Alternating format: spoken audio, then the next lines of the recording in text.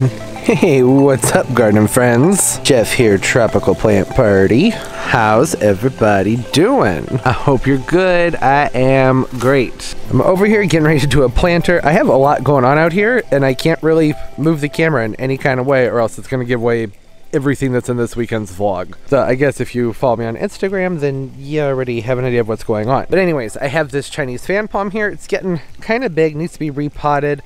And I thought I'd go ahead and toss it together into a quick little planter with some other annuals, maybe some tropicals. I might go ahead and squeeze this kind of full, maybe too full, I don't know. We'll see, and just have fun with it. I already got a little bit of soil here in this pot. Hopefully it's enough. If not, no big deal. I can always add some more. There we go. That's right about where I want this. I want this set when it's in here and settled and straightened out and everything. So at the top of the soil is just about an inch. No more than that below the top of the pot. That way I can water without soil gushing all over the place. So it's the next day. It just started pouring out of absolutely nowhere while I was filming, so had to go in, didn't want to ruin my camera. Thought I should offer an explanation to the lighting difference. So I have this begonia here. It was in a hanging basket. I need the orange for a different project, but it's half orange and half pink, which would have driven me crazy. So I'm going to take this out and I'm going to put it in here. Very easy to go ahead and just divide these right out. Look at how easily that pulls out. Perfect.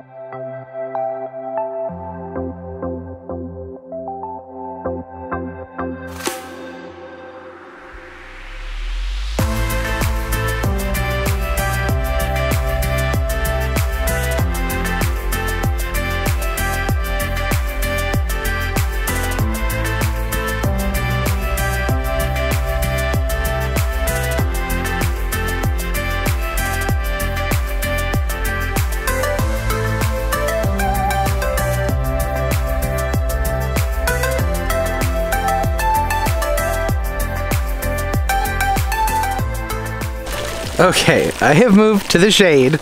Not as pretty of a background, but at least we can see what's going on here. Lighting just not on my side today. That's all right though, because I got this done and it looks pretty. That's all I was going for, something nice and pretty. Oh my gosh. I just realized I think I shot part of this video in slow-mo. No. Well, here's the finished product if that didn't work out. I'll do a recap. This might be a really short video. So I have a Croton on each side here on the right and left. These were just like an assorted tropical plant from a big box store, split it in half, one on both sides. And in the front is the Iconia Begonia, which is very fragile, and I broke it a whole bunch when I was putting it in here.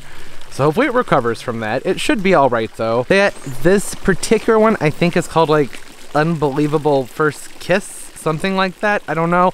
Because this was in a hanging basket with an orange one, so the label that was in there was for the orange, not this pretty coral pink one. Then I've also tucked in 2 of the Wave Petunias, one on each side. The idea with those is that they'll trail down the front. These particular Wave Petunias smell very nice. I don't know if that's what they sell them for. I have noticed that the more blue a petunia is, more bluey purple, they seem to have more of a scent to them, which is nice. I'm going to have this near an entryway, and I can't place it right now because that'll give away a lot of what's going on in the vlog that comes out after this video.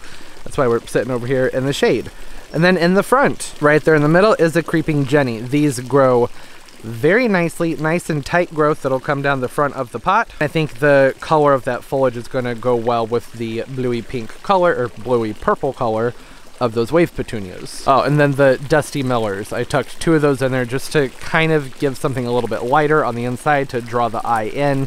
So it just sort of kind of rounds it out a little bit, I think. As far as all these plants are concerned, the Chinese fan palm, the Croton, the creeping Jenny, and the Dusty Millers and the Wave Petunias, they can take full sun.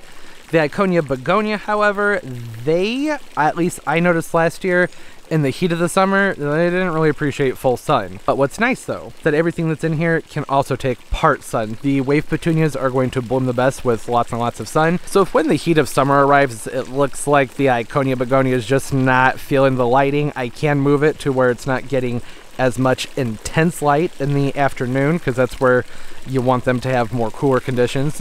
Afternoon sun, more shade when it's hot outside.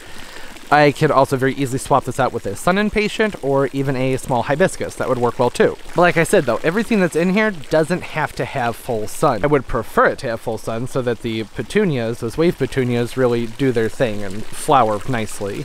I was originally going to put the Supertunia Vista Silverberry in here. And that's because the Supertunia Vistas, they like an awful lot of sun. You get more full flowering along the plant when you have a lot of sun for them.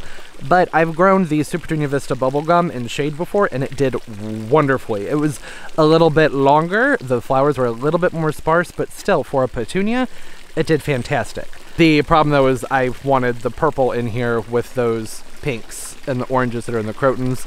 I like the color combination. I think it looks nice together. It's gonna tie my front and backyard together fairly well because that's also similar to what I'm gonna be doing in the hanging baskets this year on my front porch. So it's gonna need a few weeks for everything to kind of get over being torn apart and tossed in here. But it is gonna look really nice when these petunias, these wave petunias, start to take off and trail down the side of the pot. Like I said, I'm gonna have to keep an eye on this begonia. Okay, that's all. This video may not have come together very well since I apparently filmed a very large chunk of it in slow motion. That's all right. It happens. Not that big of a deal. I mean, I was just kind of tossing plants together. Nothing super serious. I should have mentioned I did also throw a little bit of a Spoma Biotone starter in here while I was kind of dropping the plants in. The Biotone starter is going to help the plants. Since I had to pull them apart, a lot of them I had to pull apart at least, it's going to help them reroot and get going a little bit better. Make for nice, more healthy, sturdy plants. I know, it's very full, but that's okay. That's kind of what I was going for. And I really do, I can't wait until these petunias take off because I think that that bluey purple color is going to go really well with the oranges and the coral pinks in here. As well as that really pretty chartreuse green from the Creeping Jenny. Okay, that's gonna do it. Thanks for hanging out. Well, maybe you got to watch me plant something. I don't know. As always, I'll have updates on the planters as they grow and as I place them up on my Instagram. All my social media is linked down below. Follow me and I'll follow you back. I am on Instagram like way more than anything else. It's fun on there because we can look at each other's pictures and be plant nerds together. Updates on this one will have to wait because like I said, I can't place it yet. You have to wait till after this weekend's vlog, but there'll be updates. There won't be much to update on this one in the next few days anyways. It's got to fill out and recover. I felt a lot of snapping when I was putting this begonia in there. And don't forget to hit the like button. It makes a big difference for the channel, for the videos. I really do appreciate it, so thank you. And subscribe as well. I upload multiple times a week, so hit that notification bell. That way you know when new videos come out. Oh, and as this Chinese fan palm grows some more, as it matures, the foliage is going to start to be up higher and higher and higher. Then you can kind of thin out some of this lower growth a little bit. It's not going to need it, and that'll help free things up for the Crotons on the side as well. As always, I hope everybody's doing well, having a great day, great life. Everything's just going beautifully for you. Hey, and as always, most importantly, everybody, keep on growing. Bye-bye.